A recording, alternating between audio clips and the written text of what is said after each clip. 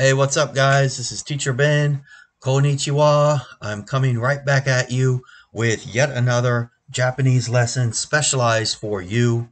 In today's short lesson, we are going into my third installment in the ongoing series of Japanese pronouns. All right, let's hit it. So, in the first two installments, we were talking about he or she, kare or kanojo.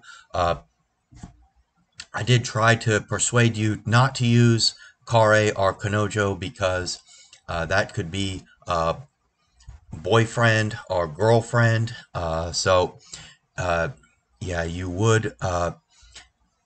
So this is the third way to talk about him or her without saying their name or saying him or her in Japanese, because it can be translated as girlfriend or boyfriend. All right, so we can say that man, which would be ano, which is that, and then we have otoko, that means boy. So otoko, uh, otoko, uh, give it a try. And then we have the object particle no, and then we have person. Person is hito. Hito, give it a try. All right, so that one is more informal. Now, if you were at a business meeting or you needed to be formal for whatever reason, you would say ano dansei. Dansei, give it a try. That also is man in Japanese, dansei. That is formal Japanese for man, dansei. Give it a try. All right, then we have, if you want to talk about that woman, we're going to say ano, which is that, and then we are going to say ona no. Sorry, ona. Ona is woman. Okay, so ona, give it a try.